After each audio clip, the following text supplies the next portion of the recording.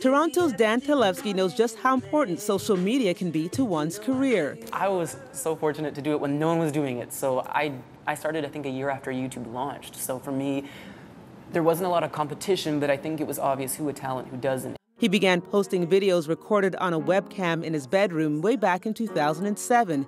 He was a student at Sheridan College at the time, and he got noticed by super producer Jimmy Iovine. When he said, "Do you know who I am?" And I said, yeah, I do. And I kind of didn't really, but I did. And he basically said, "I want to sign you. I love what I see, and we're going to fly to LA that night." That was 7 years ago, but being a part of the fabricated pop music machine was not for him.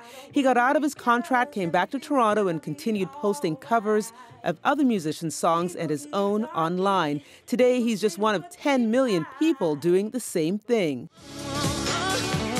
He now has more than 100,000 subscribers to his YouTube channel and more than 250,000 followers on Twitter.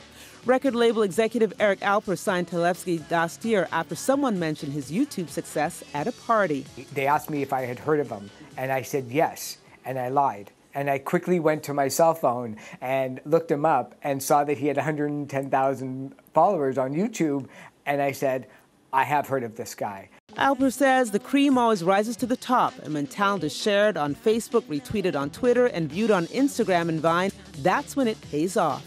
It's never been more important that people see and hear what you have to say on social media, but did you ever consider when you post that message as being equally as important?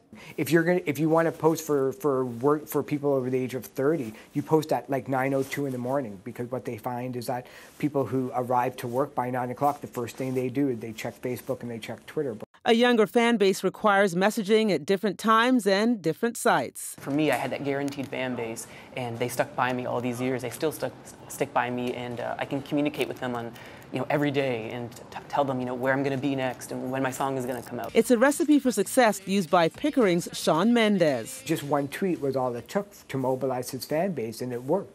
As for Talevsky, his followers have propelled his new single, Guilty as Sin, to the number 15 spot on the record charts, and it's rising, bringing his music to the world one click at a time.